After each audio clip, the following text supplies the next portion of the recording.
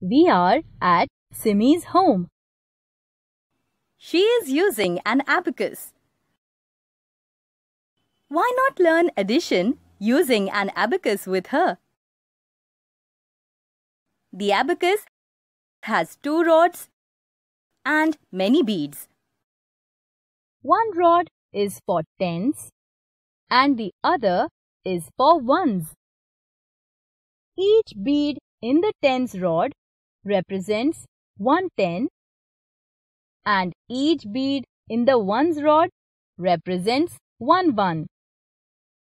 Let us help Simi to use the abacus.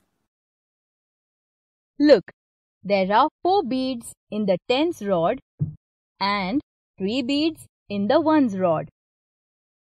4 beads in the tens rod means 4 tens, that is 40.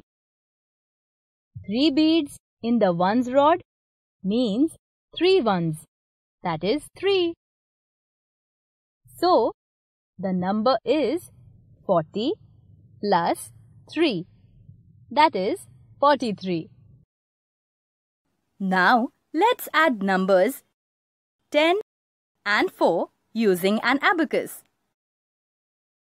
To add 10 and 4, we put that many number of beads in the tens and ones rod.